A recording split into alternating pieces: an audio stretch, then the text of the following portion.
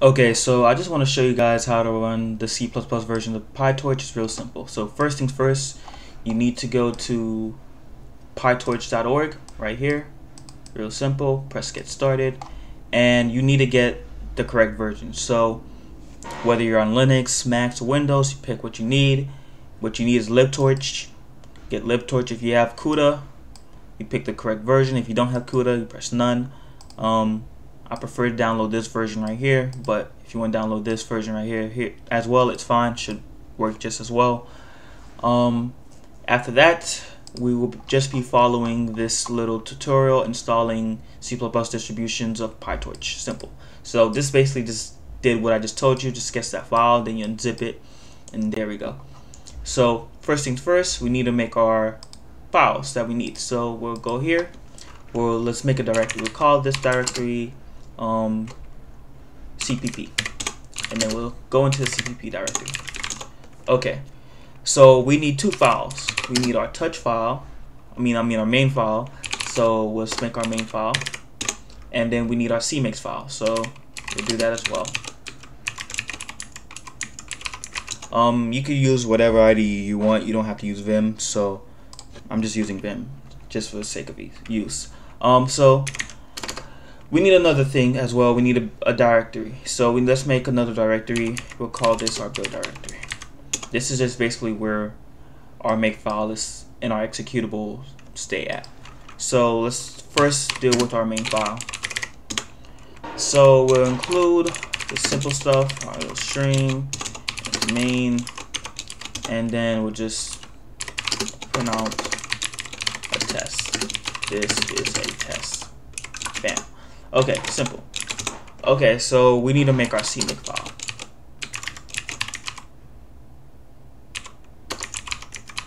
Okay, so for our CMake file, we need a couple things. So we need to basically set the CMake version. Minimum required. We'll set our version to the most recent version, which is 3.2, I believe. We'll create a project name, and we'll call it Torch. Call it Torch test, I guess. And we're going to set this variable. We'll call it our CMake prefix path. Yeah. And basically what this is this just links to wherever you save that LibTorch file that you downloaded. So for me, I saved it in my downloads directory, and it's right here. So right there. So that's all you're doing. Just set this variable to wherever you save that LibTorch. Now we need to find our Pytorch library, make that required, and we need to set our flags, so we'll do that as well.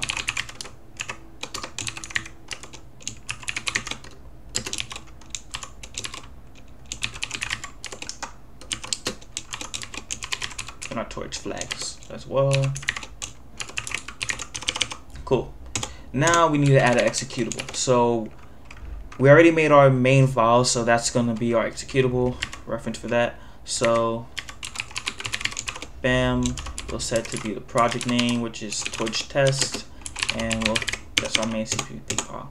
Now we need to link our Torch library to our executable.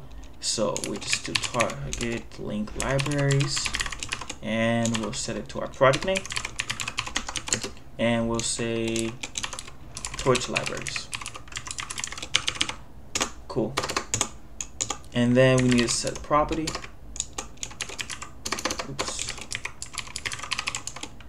And target project name property. Oops. Property CSX standard 14. Okay. So just to go over this again, our minimum CMake version, whatever you want to name the project. I can call this whatever I want. I could call it tutorial, whatever I want, whatever. I spelled that wrong, but You can name this whatever you want, so we'll call it torch test. Leave it like that. This is just a variable that we need to reference. This may or may not be needed depending on how you have Pytorch installed. If you have the Python version on the Conda, then you probably might not need this. This just says we need our Pytorch C++ file, library is required, add our executable, link the libraries, and then the standard stuff. Okay, so we already made our build directory, so let's go into that. It's an empty directory, let's clear it. And we need to compile everything. So first thing you do is CMake ... Now, before I run this, we're referencing this right here. Usually you would have to, like I said, specify the path, but we already made this variable, so we don't have to do all this. But if you have the Conda version, you can simply run this, right? But assuming you downloaded everything, you don't have to run this. You can just simply run CMake ... So we'll do that. The ...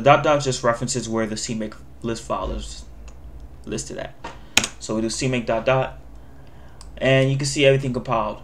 You have a CUDA, compiler, blah blah.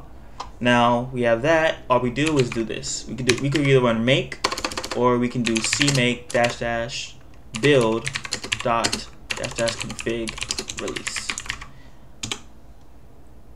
Bam, we've done that. We can do a ls. We see our torch test, and all we do is this torch test. This is a test. Now, hey, we haven't done any Pytorch stuff, so we'll get out of here and let's see what we did work. So we'll go into our main.cpp file and we'll include our torch path. So torch/torch.h, and then we can delete this. And let's make a torch tensor, right? So we have a torch tensor. X, we'll call it x, is equal to torch random. It's like some random numbers.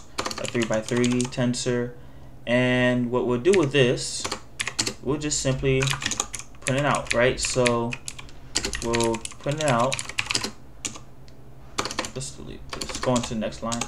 We'll print out our x and see what we have. So all we have, we made a random tensor, 3x3 tensor, and it's gonna print it out. So let's get out of here. Let's go back into our build directory. And we can do, like I said before, I ran the CMake - build config thing. You could just simply run make, it'll do the same thing. And we'll wait for that to compile. Okay, we have the executable, and then we could just run it again, torch test. And there you go. We have, let me clear this out, run it again. We have our 3x3. And it's on the CPU.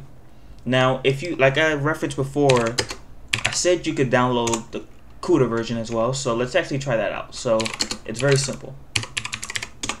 You simply come back to the variable. Okay, cool. We referenced it. And all you have to do is this torch, and then you just put K CUDA. Bam. Real simple. Go back into our build. Run make. Okay, we'll wait. Let's clear this out, and we'll run our torch test. And now you can see that it's a CUDA float tensor. It's not on the CPU anymore. But that's all. It's real simple. Just install it, run through all the steps I just said, and then you should be good to go.